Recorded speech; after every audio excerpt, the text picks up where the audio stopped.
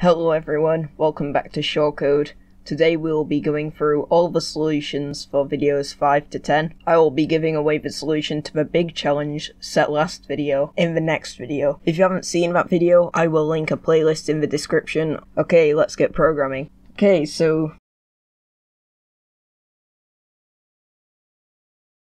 here we can see all the solutions.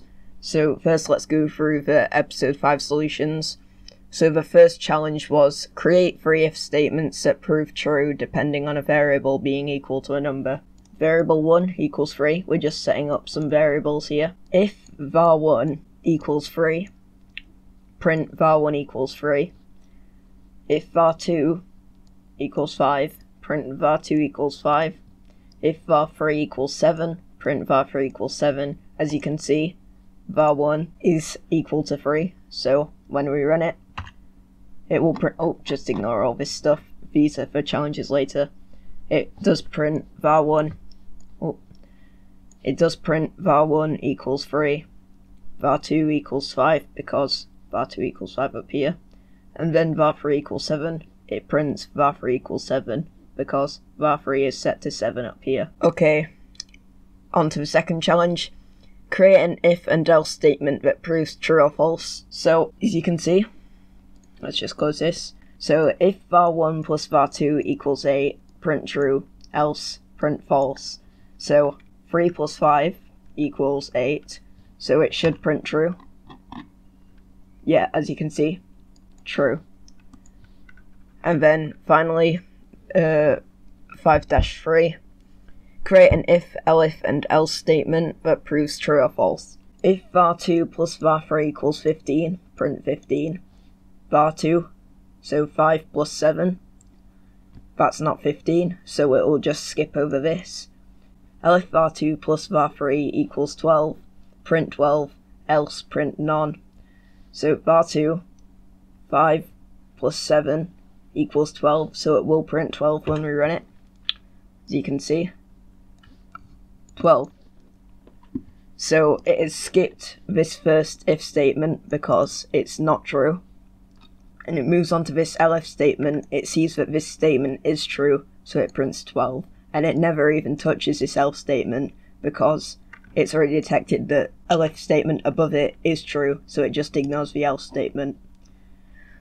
Okay, so episode 6 challenges. The first one was create an if statement comparing 2 variables to see if they are not equal. So if var1 does not equal var2, print var1 does not equal var2. So if var1 does not equal var2, if 3 does not equal 5, print 3 does not equal 5.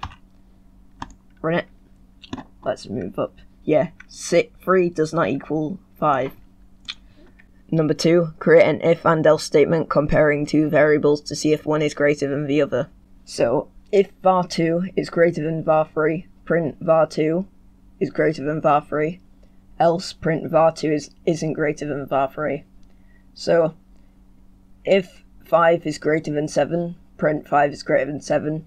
If it isn't, print 5 isn't greater than 7. So let's run it. As you can see here, 5 isn't greater than 7. So challenge 3 on episode 6 was create an if, elif, and else statement comparing 2 variables to see if one is greater than another. The elif statement should check if one is less than the other. As you can see, I've made a typo. Let's just turn that back so it's actually less than. So if var1 is greater than var2, so if 3 is greater than 5, print 3 is greater than 5. If var3 is less than var1, so if 7 is less than 3, print var3 is less than var1. Print 7 is less than 3. If the if statement is false and the elif statement is false, let's just move on to this else statement and print none. So when we run it, it prints out none. Video 7 challenges. So the first one was create an if statement to check if a boolean value is true or false. So boolean 1 equals true. If bool1, print true. What this if bool1 is doing is just a short way of saying if bool1 is true, but what we can do is just change it, shorten it to just if bool1. you can see it's true. So, challenge 2, create an if and else statement to check if a boolean value is true or false. If not, run the else statement. So, bool2 equals false. If bool2, print true, else print false. You can see it prints false because bool2 is not true, so it'll ignore this top one and just move right on to the else statement. And then the third one, create an integer and use the bool function to check if it is true or not. So int1 equals 4, it's just an integer variable. And then print bool int1. It prints true because as long as a value isn't 0, it'll always prove true. As long as an integer isn't 0, it'll always prove true. So int1 equals 4. 7-3, you can see it's true, but if we change it to 0, it's false. Episode 8, create a string variable and cast it to an integer and print it out. A little hint, the string must be numbers only. String 1 equals 5, and then print string 1, but as an integer. So if you run it, you get 5. You would get an error if you just had some text and you tried to convert it to an integer. As you can see, invalid literal for int with base 10, which basically saying you can't convert text to an integer. You can only convert a string when it's a number inside the string. So let's just change that back to 5.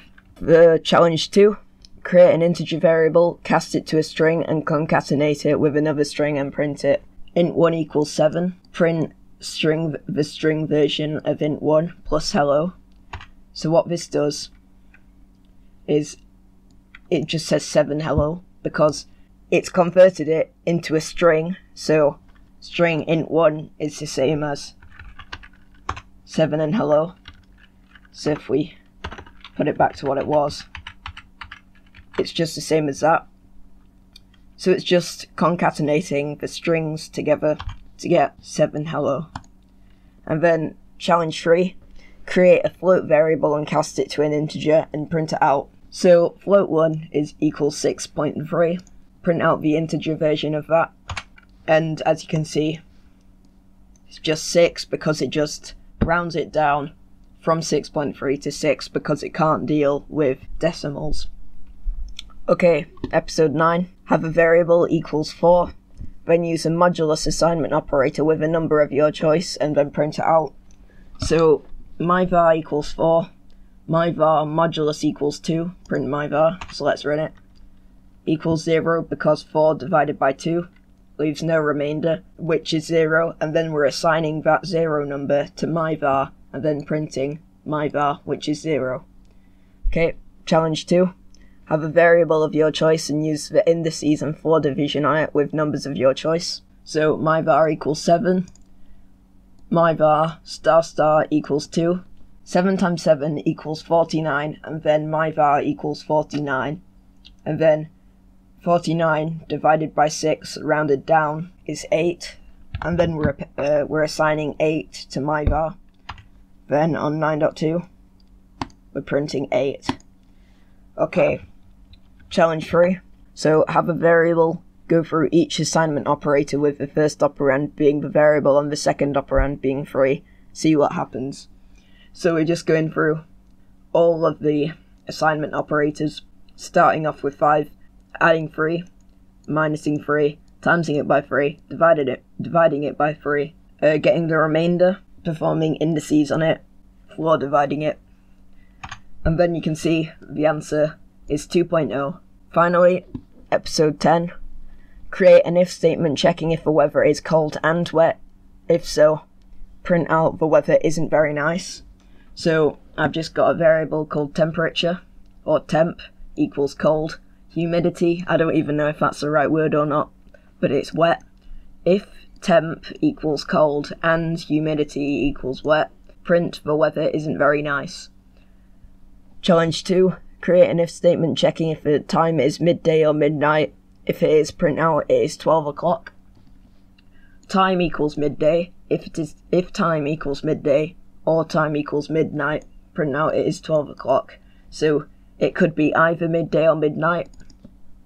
if we just run it, you can see we get it's 12 o'clock.